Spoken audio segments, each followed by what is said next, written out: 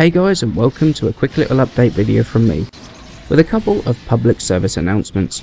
So let's get started with the biggest one out of the way first. Update 16 is due to be released today on the 19th. The update looks to be featuring a new Cephalon that requires capturing specific enemy types, raids, a new warframe, a new mini-boss thing for the Grineer, and a couple of new weapons and a redesign of an old one.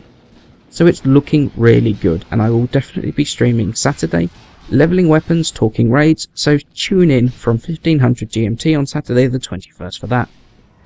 Secondly, there has been a post on the forums announcing that on the 24th of March, Frost Prime, the Reaper Prime and the Latron Prime will be moved into a newly created Prime Vault, where he will be kept out of reach for the time being.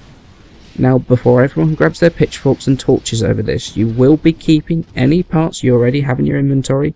You will be able to trade them after the 24th, and these Prime items are only gone temporarily, like other weapons that have come out of the normal vault recently, such as the Ether Daggers for example. Remember guys, we know that a major void change is coming, and realistically it's not going to be ready in time for the new Prime items to be released. So temporarily the oldest Primes in the games have to make way to not overpopulate the void tables even more. He will be back, it just remains to be seen when. Just another quick little thing for those PvP fans out there, there has been an immediate armistice on the Dark Sector attacks, meaning that currently no alliance can attack each other until it is lifted.